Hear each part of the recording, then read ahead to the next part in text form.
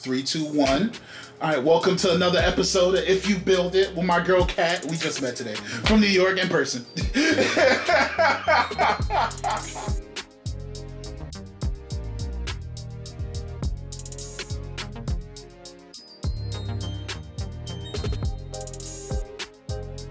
All right, you could go ahead and introduce yourself, let the folks know where you're from and what it is that you do.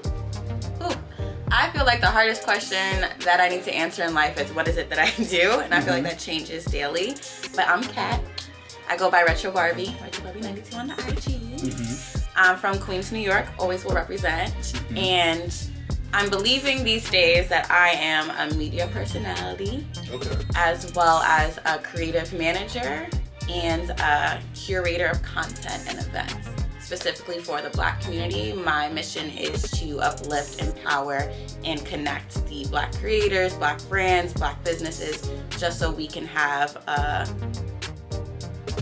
prosperous community and prosperous culture. A lot of times our culture has been appropriated and made to just benefit others, and it's time that we start benefiting ourselves. Okay, how would you define content manager? Well, I say creative manager because I manage creatives in the sense of creatives. We have this complex where our mind goes 1,000 miles per hour, but it's very hard to get your idea into an actual reality concept. So my part that I've started this year and thoroughly enjoy is helping their ideas come to real life. So ironing it out, organizing their ideas, connecting them with the right people, and putting it out there to see the way that we can get it received by the masses. Okay, so you have a community of people around you. Yeah. All right, I built a community of people around me. You built a community. Okay, tell me a bit about this community that you've built. And if you can't, drop a name or two and say how you built with that person. So let's go with your top 2 names that come to mind. Well, I'll say the first person is my first client that comes to mind. So Max Stanley Kazau, he is a licensed mental health counselor. He specializes in relationship therapy and for Black couples specifically. We met because during the pandemic, I was doing a lot of lives for Black Men Cry Too. And Black Men Cry Too, plug. So I was like, okay, so we're going to get back to that. Remember that name, remember it. And I wanted to interview a therapist on IG Live during the pandemic. I asked one of my friends who I went to college with, who is a therapist, if she could connect me to a Black male therapist. Yeah. That's how we got connected. From our first phone call conversation, we like synced immediately. And after I asked him to do IG Live, he asked if he could be a guest on the show. And that was after I did the first season. So he was my second episode for season 2. And our first time meeting in person, I literally thought the day before, like, what if I manage creatives? Could that be a field? Could I do that? I feel like I enjoy doing that. Brainstorming, developing ideas, ironing out, fleshing out, building experiences and environments and communities. And while we were sitting and talking before we started recording, he looked at me and said, I need a manager. Would you manage me? And I was like, who sent you? Who told you? How are you? I don't like this. Making me nervous. But through that, the experience and the way that we've grown together, I got him. He only had 3,000 followers. Right now, he is dancing on 10K. He's also playing with my emotions just to get to 10K. But that's besides the point. And with that, like, getting him, seeing opportunities where he can fit in, getting him in those opportunities. He was on a podcast called Hard or Soft. It's a sex positive podcast by 2 sex positive males.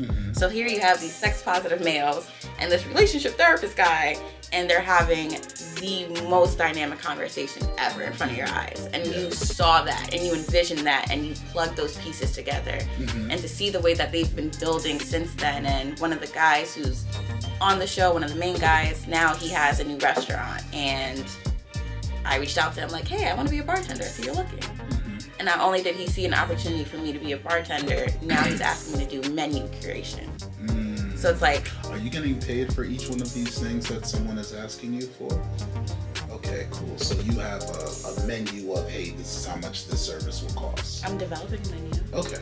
And that helps me develop myself. So that's how I'm building a community around me. I'm seeing who's doing what that I admire and that aligns with who I am. Because I've had a particular sponsor for Black Men Cry 2, and as much as, yes, you're paying me every month, you're not aligning with the core mission, values, and foundation of the brand and of who I am as a person. So you need to start putting boundaries and parameters to the contracts of sponsorships. Yeah.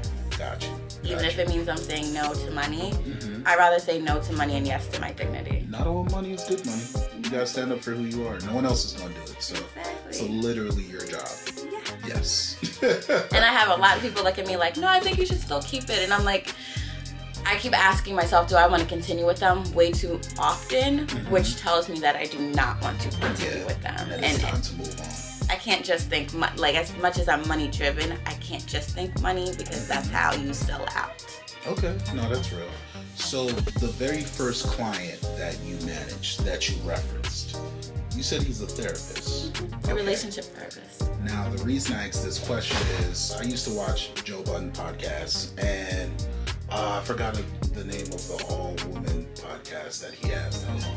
When that whole scandal went down, I didn't like the way that went down. And I was like, you know what? I think I'm just going to let this go. Yeah. That's how I felt when I first saw it. I was like, I feel like this doesn't make sense. Something's going to happen. Then it happened, and I was like, huh. It didn't make sense, but they made it work. And then when that something happened, and I heard how it was handled, I was like, oh, I was rooting for you guys. I'm going to have to let this go. Yeah. So when it comes to like mental health, language matters. Yeah. So unfortunately, Joe, because of his personality, wants everyone to do the, oh, I'm seeing a therapist, I am now the therapist. And it's like, bro, you seeing the therapist doesn't turn you into the therapist, even if you understand how the dynamic works and what you're working towards. That's number one.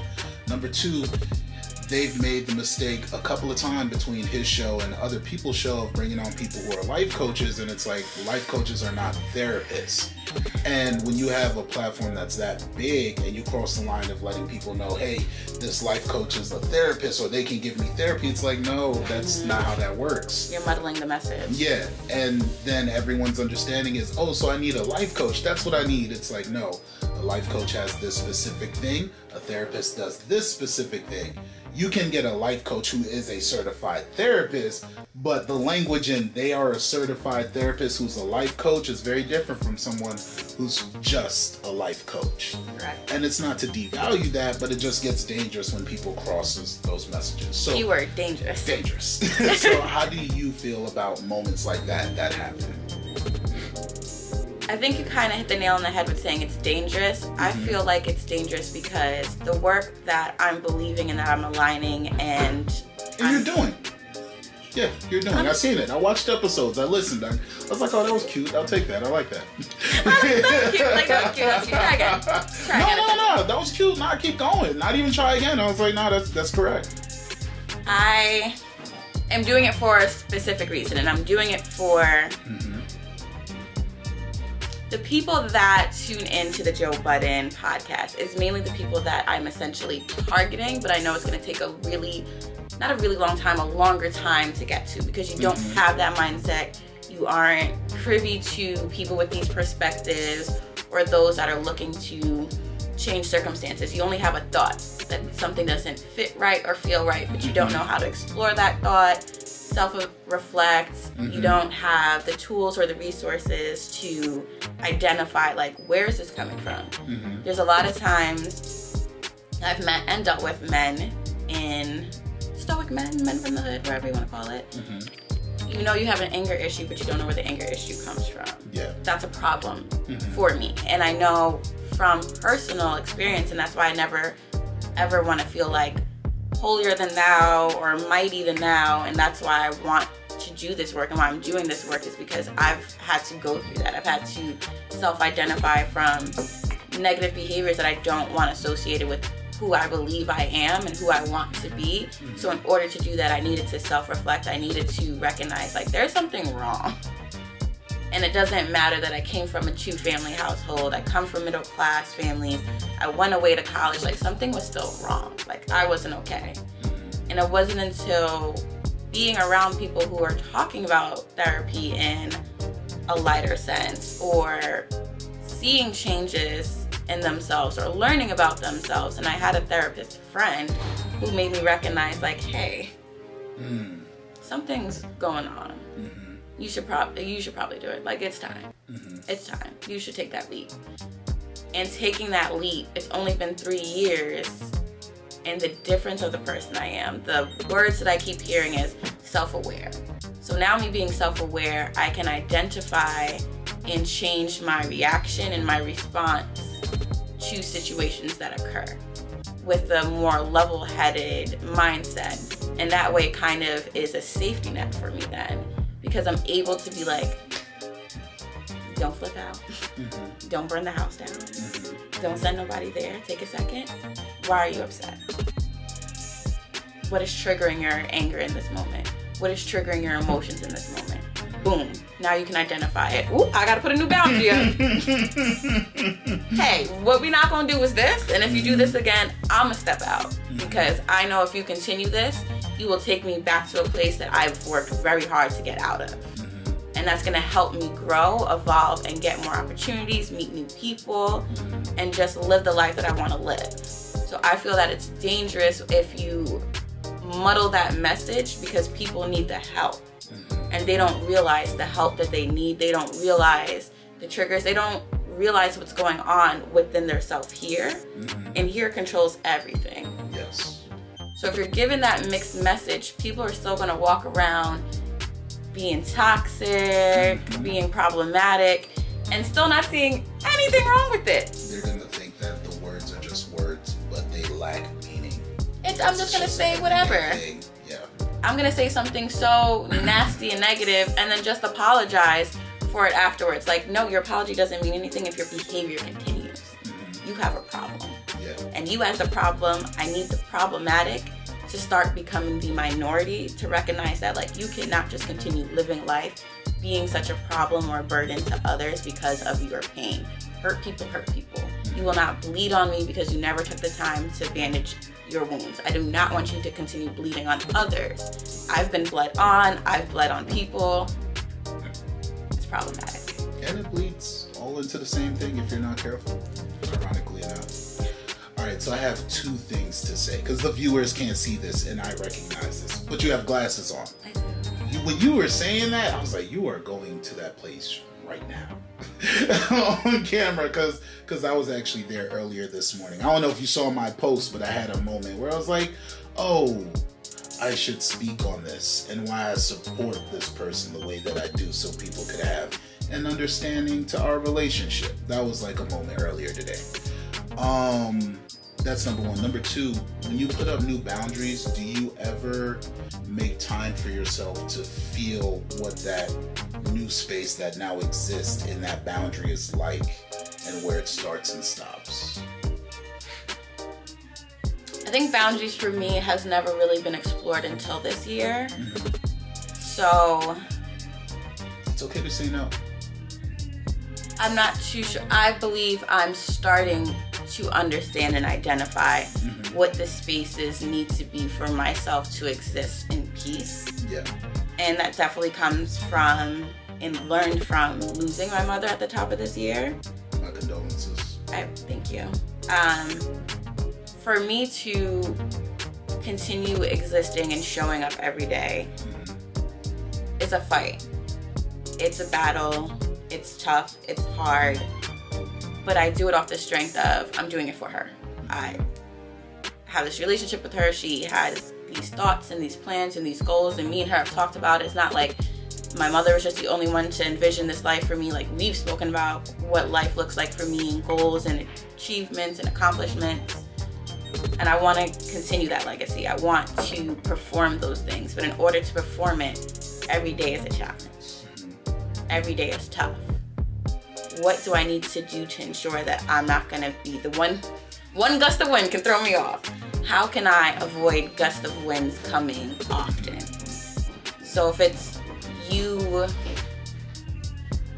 causing me anxiety because something is always an issue. Something is always an issue. Your feelings are always hurt. This is no longer a me thing. Yeah, that's a you. You need to figure out what's going on over there, and you need to stop bringing it here because I don't have it for you. And also, when you figure it out, I can change my language and tone, and we can work on this together. But if it's every day, there's something new, so I have to tailor every day and think twice as hard to. No, I can't. We can't. Yes. We need to be apart. I like how you went from I to we because you're trying to keep it together. Yeah. Like, hey, this is we can do this together. We can. We can, but then like as much as we can, it's like so we can't, and that's okay. I'm okay not doing this with you because I can no longer attempt to do this with you because I don't feel like you're doing it for yourself over there. Okay. Or identifying or acknowledging. And that's when some of the boundaries, like people are human and I understand life goes on and everyone's life is different. You move with self, but if you're moving with self, and you never step back, and there's like friendships, relationships. Every person that's in your life is a relationship. Yes. What are you doing to help maintain and support the other person in the relationship? So that's where the boundaries come up. It's like, I need reciprocity in my relationship. If you don't have it, you're violating a boundary and you need to go. Okay. I need grace in my relationships. There are going to be days I'm going to be an airhead. There's going to be days I'm going to break down. If you're not moving with a sense of, okay, let me come to you like gracefully. Hey, this, that, and the third. And you're coming with the same aggression because you're coming with yourself first. That's a problem for me. You're violating a boundary. You don't know where I'm at mentally for this day. I am not the same. I will not be the same. And if you're moving as if I am the same person, as if life is the same for me, you're disrespecting a boundary for me because you're not considering what life feels like for me these days. I don't need you to check in. I don't need the coddling. I need the grace and the consideration. So that's when like boundaries for me feels like grace, consideration, and level-headed conversation. We can disagree, we can have issues or things that need to be talked about. How are we talking about it? Are we having a conversation? Do I feel like we're hearing each other? Do I feel like we're seeing each other? If I do not feel that way, that's something that I know that I need. I understand what that feels like, or I want to feel that way, and if I don't feel that way, that's a boundary you're violating. You have to go. No. Here's your severance package. There's nothing in it. You gotta go. So these 5 minutes right here, that was the description of your current understanding of your boundary. That was beautiful. I'm glad it was because it's coming at the top of my mind. Like, what does it look like? What does it feel like? I think on the drive back to New York, you're gonna be like, damn, these questions. Yo, I just write this in my journal. Usually happens that way. Okay, so I'm gonna bring it back to your second client or creative that you've worked with that you felt just had an impact on your work and what it is that you're doing or where you'd like to go. It's 2 in 1. So one person or 2 people? 2 people that do the same thing differently but the same. So I'll constantly go back and forth between 2 people when I have an idea about myself. Okay. Because I trust their judgment, their work ethic, their capabilities, and they know, understand, and like they can tell me about me before I can tell me about me. Okay. Where do you think that comes from? Well, would you like ginger ale on your whiskey? I would, thank you. Okay, cool. One is a Capricorn. Okay. So we're Capricorn soul sisters. It is what it is. And our relationship started. So these 2 people, our relationship started with doing business. One was in college. I was a sophomore in college, and we both were the event chairs for BRAG, which is the Black Retail Action Group. Which college? Philadelphia University. We don't acknowledge that it's Jefferson, so it's Philly you on this side. Go Rams.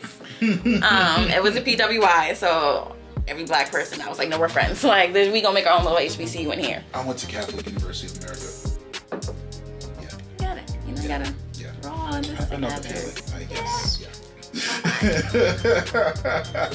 So in doing that with her, like, we just clicked business-wise, and then we grew our personal relationship during that time frame. So I already know how you work. Our ideas bounce off each other. They're strong, and I love that as a creative. Like, being able to bounce ideas and think outside the box and push limits of how I think and capabilities and new concepts. The other person was 2 years after I graduated my MBA, so around 2016. Did you say this person's name on the first person? How you want to say their name, give them a shout out? I'm probably going to ask you for the photos so we can put their photo up over the edit. Like, this person's name, this is who it is. They're going to be like, what the fuck? Yeah, that's you. Just make sure it's a good picture. No one complains when it's a good picture. That's true. So now I got to ask them. Like, just send me your favorite picture of you. Great picture. Don't ask why. Trust me, I got you. Ask for a quality picture and be like, hey, this many pixels. I need the PNG. The PNG. Thanks. Not the JP.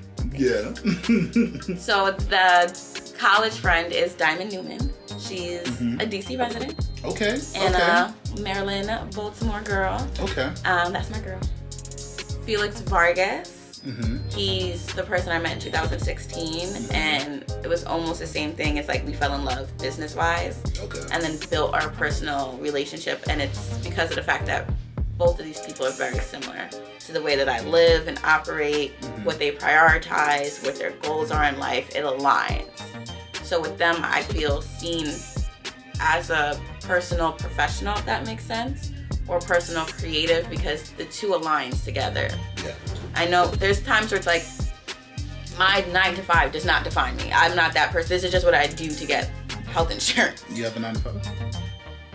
I would have never known. The way you move, I mean, we'll talk on my stuff off camera. But yeah. That's what I was like, I'm not answering one right now. Because we're going to see if that changes by the time this drops, hopefully. I mean, we have the date that this drops. So yeah, you got time. You got time. A lot can happen in that time. A lot. And that's what I will happen in that time. Yeah. In this time. I need that to change. I don't want people to be like, you have a 9 to 5? No, I do not. No. And I'm still doing quite fine. That's what I would like to say. Was your 9 to 5 basically what you went to the first night we had that conversation? No. Okay. All right, cool. Keep going. That's why I have all those little things to see. Well, if I do all these things, will that sustain me from not going back there? Yeah, good old supplements. I got you. Yeah. Felix. Felix. So yes.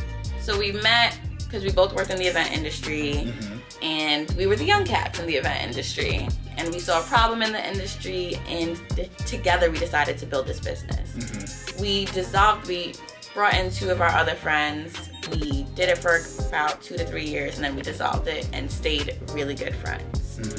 So that was a great experience for myself as well, to like build a business, build businesses with friends, and dissolve a business and still maintain the friendships to this magnitude.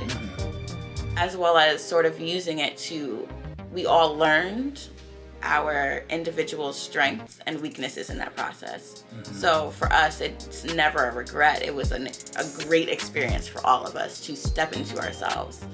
So because of that, and because me and his mind was very much similar throughout the whole process, I know I can look to you and take actual guidance and trust your opinion, because you're gonna think of it.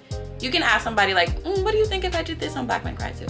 Oh yeah, I think that'd be cool. That'd be dope, yeah. And it ends there. And you're like, okay, cool. Concise, very concise. Cool. Yeah. If I go to either one of them, they'll be like, yeah, I see that, but if you do it that way, have you considered this, and this? Or maybe if you do it like this, or I think you should look at this and use this as a guidance. It's They'll like, give you the whole picture. Thank you, because I'm big picture, missing out on details person. That's me to a degree. When I work with other people, I'm looking at their details. You give me the big picture, I'll give you all the details that's needed for the big picture. So that's why working with them as creators has been a blessing, and especially call them my close friends, because they'll also understand, well, what are you going through personally that you want to do that? Or do you think that would be a good decision for you currently? So it's the check-in as well. And for me, it's also if I'm shying away from saying things like, I don't consider myself a media personality. I haven't considered myself a media personality. And I had Diamond in my ear for a really long time. Like, so everything you keep saying, everything you get excited about, everything that you're doing, all of your feedback means your personality. Own it, say it, and stop running from it. Yeah. Because that's also a problem as creatives. We can run and hide. It's exposing ourselves. If I'm saying I'm a personality, that means I have to perform.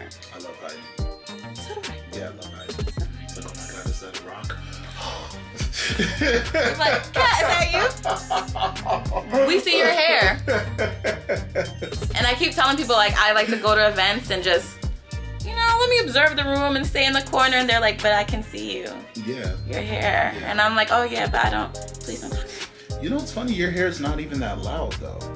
I think because, I don't know if you do this on purpose, the roots are black. And then you got color. So it's like, she added color, not, that's a lot of color.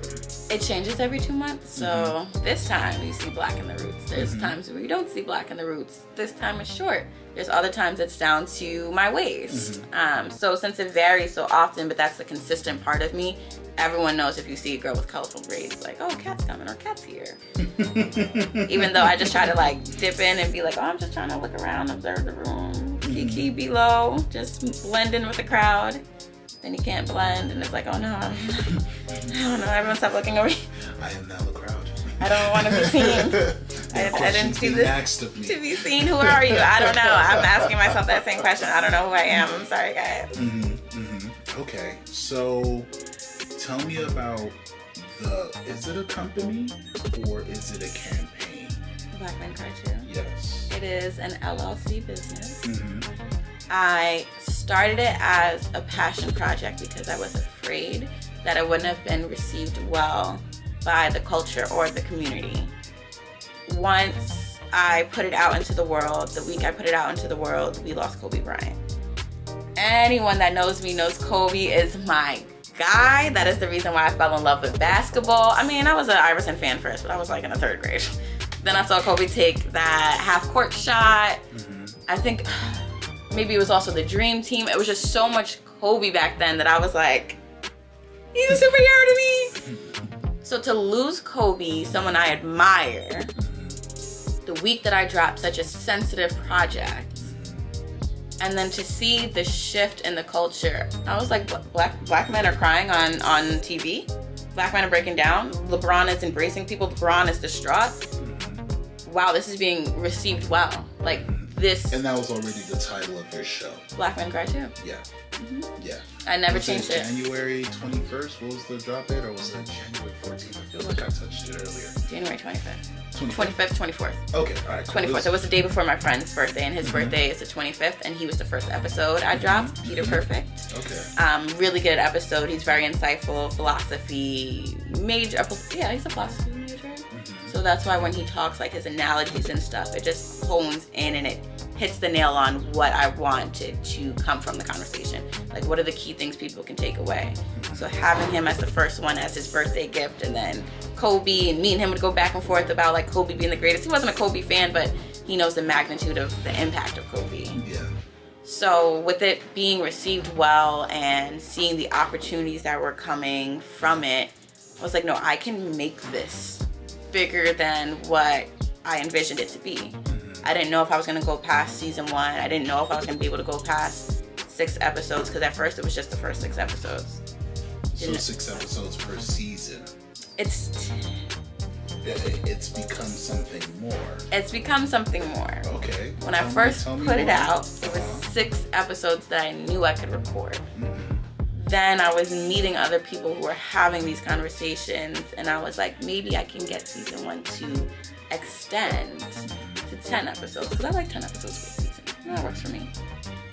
And then it was, oh wow, there's more people out there that want to have conversations. There's more people out there that I want to hear their story, I want to learn from, that I think if other people heard their insight, their perspective, their knowledge, their experience, they can relate and connect you. And then that was happening.